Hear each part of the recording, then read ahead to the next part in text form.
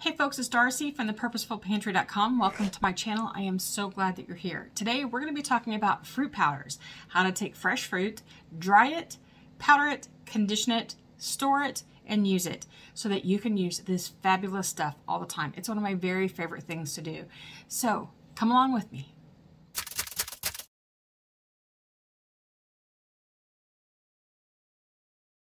Okay, get started. We're going to do whole blueberries on a tray or two, and then we're going to do some broken blueberries to make powder with. So we're going to get started. What I'm going to use now is this is an onion cutter, initially made for like putting into a piece of food and then being able to cut it in exact slices, but this works perfect for blueberries.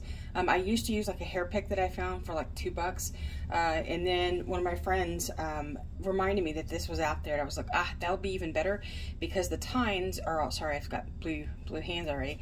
The tines are pointed in a different way than a pick would be, and they will actually make going into the blueberries a little easier. So the thing about doing blueberries is you don't want to do them whole like this. They will take forever. And what can happen is that you can get case hardening, where the outside of your blueberry gets really dry and hard and closes up, and then doesn't allow the inside of the blueberry to actually dry. So when you're looking at them, you think, gosh, this is dry, it's got to be dry, it's fine. You condition it, you might even get to the conditioning phase with not seeing mold. But then when you go to pick up your jar 2 or 3 weeks later, you see mold in it. So that's case hardened. Plus, because this is just a berry that's completely encapsulated, breaking the skin will make it easier to dry. It will make it more efficient to dry. So you have some options. I'll leave a link in the description box below to a blog post that kind of goes through all of the ways to do this in more detail, but you need to break the skin somehow. You can use a method to poke it, you can use a knife to slice it open, you can use blanching, or you can deep freeze them. And then it will help too if after that you just press on them a little bit to help expand that. So what we're going to do today, because to me it's faster and easier, I am just going to sit and poke some blueberries. All right, there you go.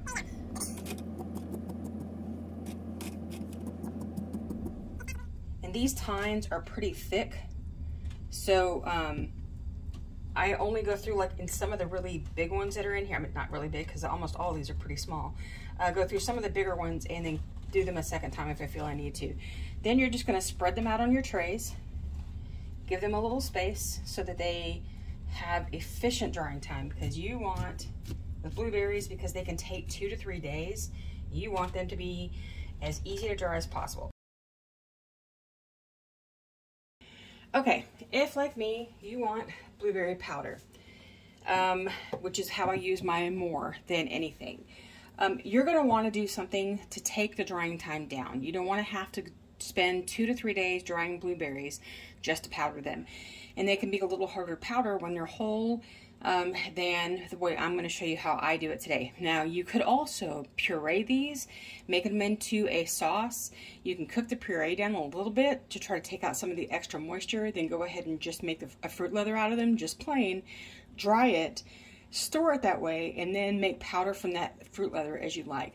So what I'm going to do is take my food processor, and I am going to pulse these. And what I'm looking for are blueberry bits. I don't want a full puree. I just want them chopped up really well so that they're in smaller pieces. So here we go. We're just going to lightly pulse these until they break up.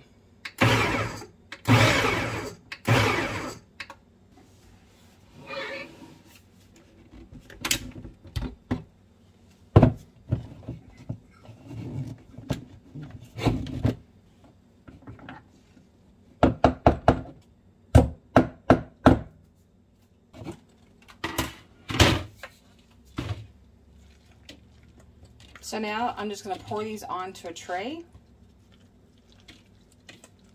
I'm going to need 2 trays for this. Let me see how this spreads.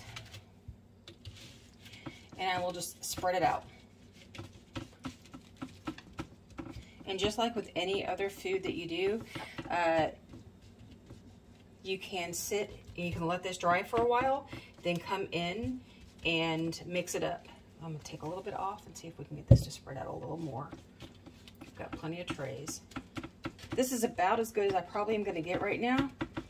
Although it doesn't look very appetizing, this turns out to be something I just really, really like. I'm gonna pull that one out. Nope, it's good. All right, so I'm gonna go ahead and do a few more of these trays, and then we'll get started dehydrating.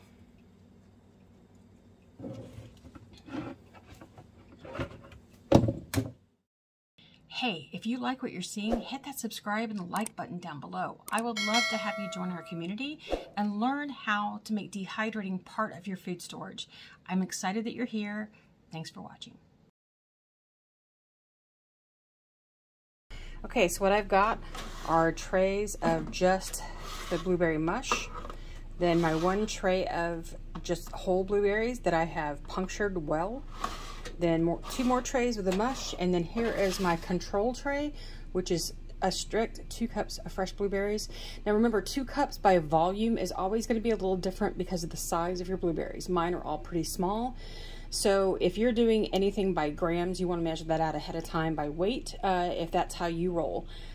So while these measurements are going to be approximate, so they're not going to be exact. So here you go. So our temp is 130. Oops, our temp is 135. Our time is, as long as my machine will go, which you'll see is 48 hours. See ya in a bit. Okay, you saw with the photo, I had an accident, so I lost almost all of my whole blueberries that I'm using. But I wanted you to see what they look like when they're dry. These took about probably a good 24 hours to come completely dry for whole blueberries. But what we're going to work with today is the crushed blueberries, the ones that I minced up. All right. Here we go. This is what it should look like when you're done. These are still pretty warm coming out of the dehydrator, so would never want to test at this point. But the more and more they cool off, the crispier they're getting. So what I want is a completely crisp leather. You can still eat this. This is kind of how we like our leather at our house. We like the crunchier leathers. And yes, this probably stained my trays. I meant my fruit leather sheets, but that's the way it is. I could have used parchment paper if I cared about that. We're just gonna pull these right off. This is why fruit leather sheets for doing leathers is so important over parchment, because you can see the wetness that's here. That would have been there. Parchment can actually soak that up and make things stick. So you want to make sure that your fruit leathers are not watery, okay? So we're going to just crinkle all of these up like crazy. I'll make going in the blender a little easier.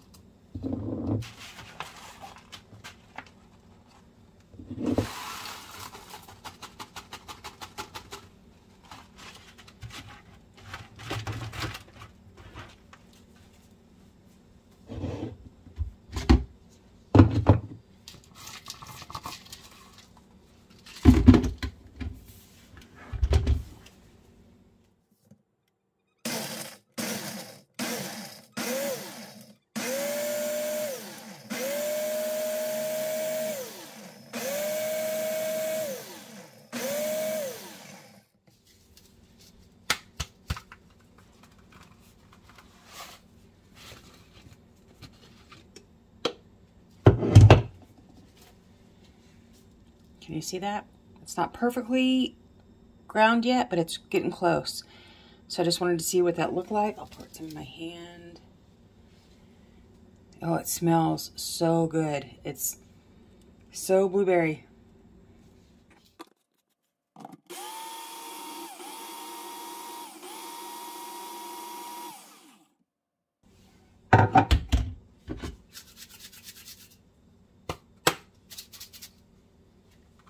Okay, that tray gave me about 2 tablespoons of powder. Just a little over. Holy cow, the smell in this is just awesome. Okay, here's something that can start happening with powders.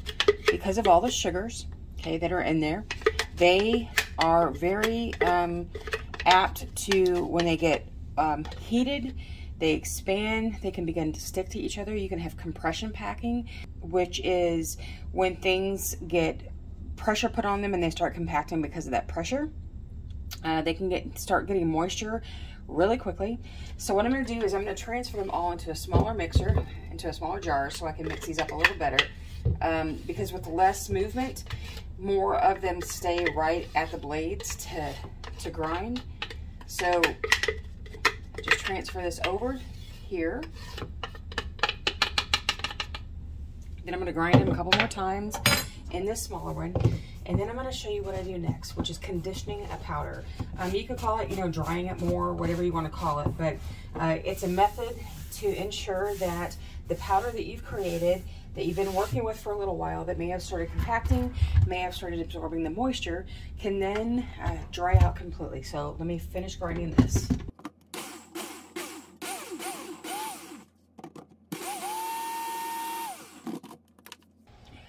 Okay, so what I'm going to do now that my oven is preheating to 170 to allow it to go to its lowest temperature, which is what mine goes to, and it's going to sit there and preheat.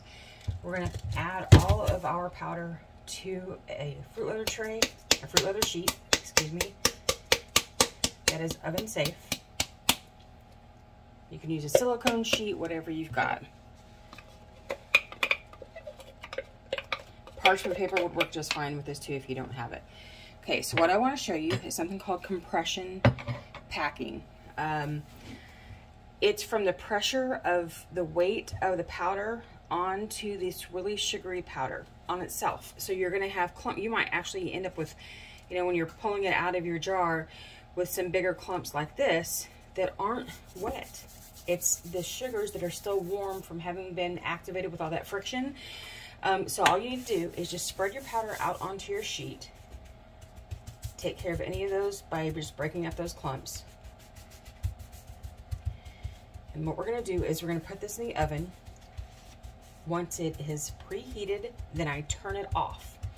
And in turning it off, I'm allowing the heat from the oven to just stay in there, and that will help take out the moisture that might still be in these powdered bits of blueberry.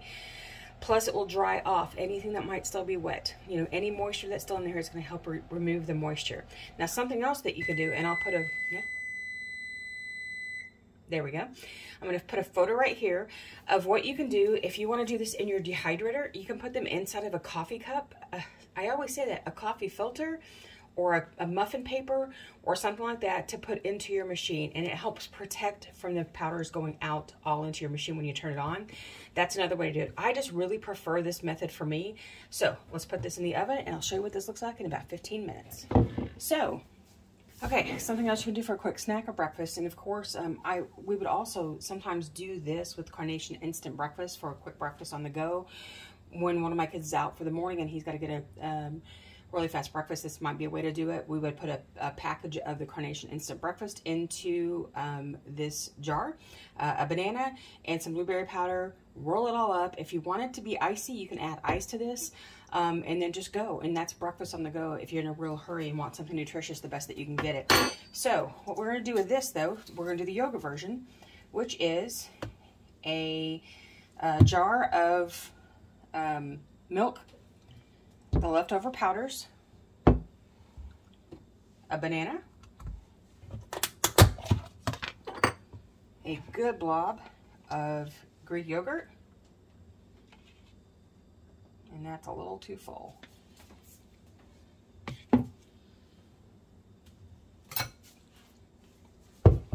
Okay, and of course, if you wanted to add some ice to this, you could do that as well to make it more of a like a cold smoothie. There we go.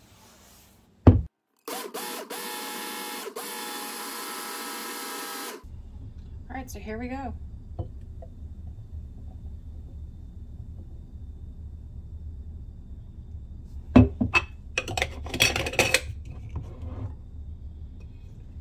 The perfect little smoothie. So this makes the perfect on-the-go breakfast or after-school snack for your kids. This is a cute way to make any kind of smoothie with any of your favorite fruit powders. Now you can, of course, something I do almost all the time whenever I make smoothies, we add flaxseed to it, which grinds up, or chia seed, which adds some protein and some omega-3s. But this is a perfect vessel to include all of those powders that you're using into something that makes it a really great treat for your kids and for you. And of course, you can use any kind of milk alternative if you don't drink milk.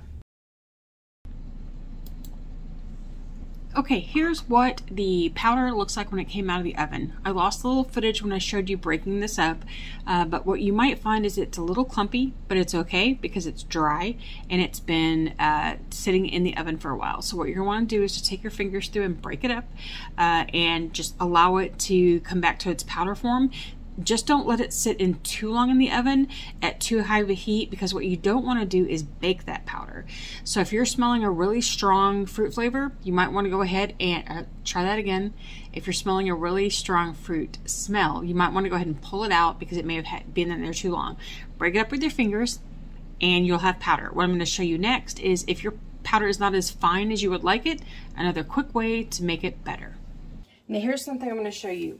If you have a grind here that you're just not happy with, you want it finer, you can run a second grind in your blender, whichever one you're using, whether you're using a bullet blender, whether you're using a coffee grinder, whether you're using a big one. I don't need anything finer than this because I don't use it for things that require fine powder. Like, I'm not trying to do much icing in the way of icing that needs a smooth surface. Remember that your powder, when you're doing it this way, is fiber. It's not going to dissolve the way like a Kool-Aid would into something, because you're still dealing with the actual fiber of the fruit. Another way to get pure powder that will dissolve better is if you dehydrate just the fruit juice, or you can get a better version if you're doing something like freeze-dried fruits. They can actually give you a little bit of a finer powder. So what I have here is a sample of something that I went through and just ground in my coffee grinder, not because it's better than my Nutri-Ninja, because it's not. It's because I had a smaller amount to do, and the smaller amount keeps all the product down closer to the blades. So I'm gonna go ahead and take a little bit more of this so that you can see how I do it. I am just gonna put some into my grinder.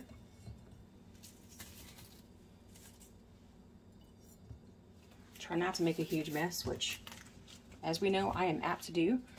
I'm gonna put my jar in place. Come on, go in. And just grind this a little bit more when it actually locks in place. There we go.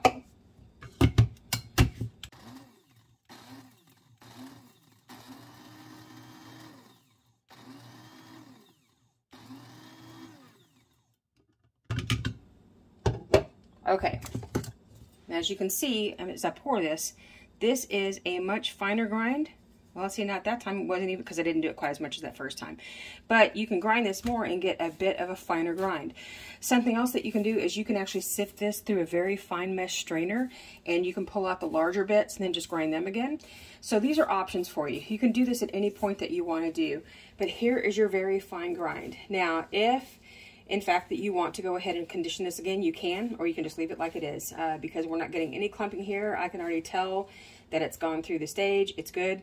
So we're going to store this, and I'm going to store these together because I don't need a super fine grind on mine. Okay, so there we go. Now, I'm going to warn you, when pouring this stuff, it can pour clumpily, which means you might get some trickles, and all of a sudden a bunch of it goes at one time. So be very careful about your pour, okay? So I'm going to make a very small hole for it to go out of so we don't worry about it clumping all over the counter.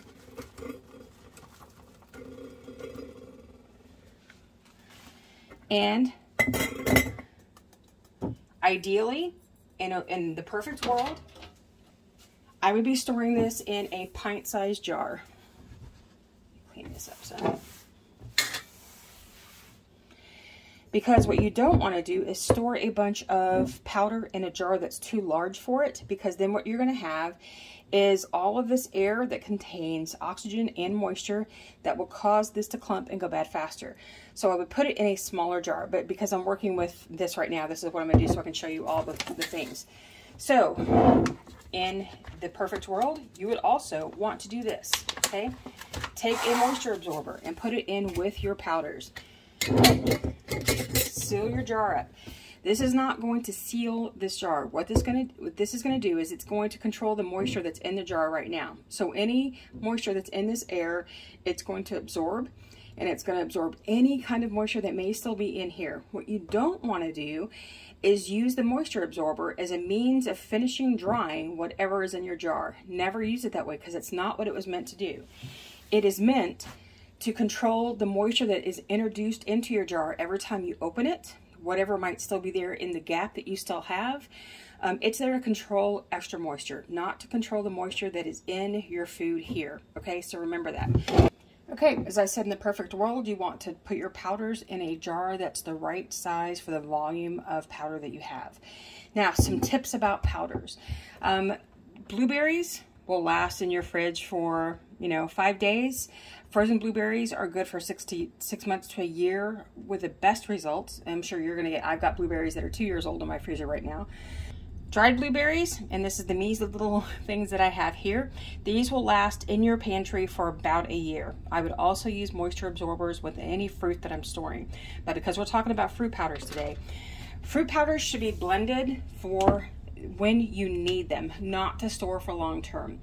The problem is that as you've powdered this blueberry down to this point, you've exposed so much more of the surface area of the blueberry to all of the things that are bad for dehydrated foods, which are light, heat, and water. Okay, so even if you're keeping this in a dark, cool place, you've still exposed so much more of this to anything that's going to be affecting its long-term storage. So my recommendation for doing fruit powders: dry your fruit, come up with your whole fruit dried this way or in the leather, whichever way you choose to do it, because you can do it from both. Store it as your whole dehydrated product and then powder it on demand. And so for demand, I don't mean that you can only powder exactly what you need for that day, but don't powder more than you're going to use up in a month or two. Then you can store it easily on your shelf, keep it as fresh as possible. Then when you run out, you powder some more from your dried produce, okay? So fruit powders tend to last from 6 to 9 months, and much like spices, if you cannot tell what it is when you open your jar, if you don't get a good whiff of powder, try crushing it in your hands. If you still don't get a good whiff of whatever that fruit powder was, it needs to be changed out. Now you can still use it because it's going to still have some fiber in it, it's going to have some vitamins in it still, but it's not going to have the flavor, it's going to have all the sugar, and you don't want to waste it necessarily, but I wouldn't use it as the main flavor component of something that you want to use. Grind up some more, have fresh powder to use to get the best flavor of anything that you have. So if you'd like to learn more about using fruit powders, I'm going to have a link in the description box down below. That's 25 plus ways to use fruit powders. It's got a ton of ideas for you to use fruit powders of any kind in every way. So from breakfast to dessert, all throughout the day, how you can use these. And if you'd like to learn about dehydrating more fruit, check out this link right here. And I hope to see you again next time. Happy dehydrating.